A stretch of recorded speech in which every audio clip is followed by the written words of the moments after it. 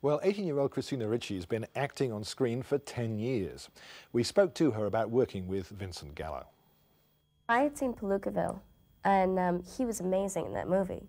He was so good, and after that I was just like, God, that guy was amazing. And then I got this script and said that he wrote it, so I was very curious, and I read it, and I really liked the script. And then the next day I met with him, and we just talked, and his enthusiasm for the movie and his passion for it and the vision he had about the movie just sounded incredible.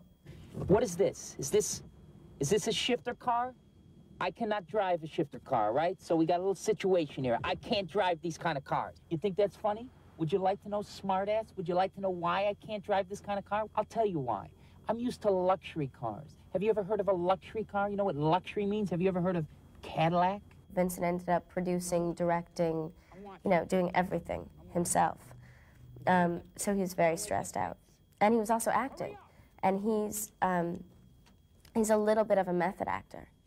So to have to do all of that at once, I mean, he was incredibly stressed out. Look like you like me, look like we're husband and wife, okay? I do like you, Billy. Okay, you know what I mean. I mean like you like me like you're my wife, like you're in love, that kind of like. Like we're in love spanning time, okay? And just do it right, all right? All right, I'll do my best. Don't do your best, do it right, okay? And don't get smart.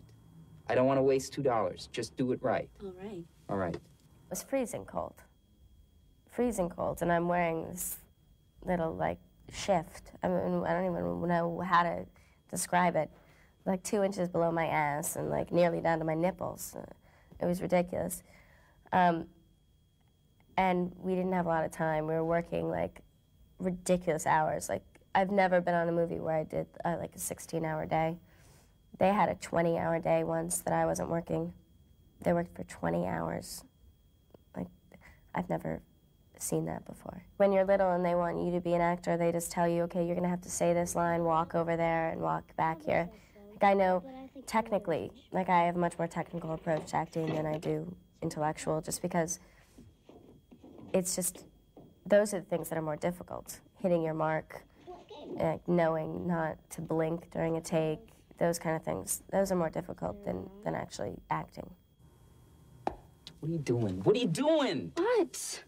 Don't touch me, all right? Don't touch me. What do you mean, don't touch me? You're supposed to be husband and wife. I'm just trying to make you look good. We're the couple that doesn't touch one another. We like each other. We like each other a lot, and we span time together. We just don't touch each other, all right? I think that if I started now, acting would be more difficult for me. But because it's just part of your life now. Right, and I'm very confident about it. I think anything, if you're confident, is a lot easier. And I'm very comfortable doing this because I've been doing it forever. Well, you're not that old yet. Yeah, but I'm 18, so 10 years of my life, that's more than half.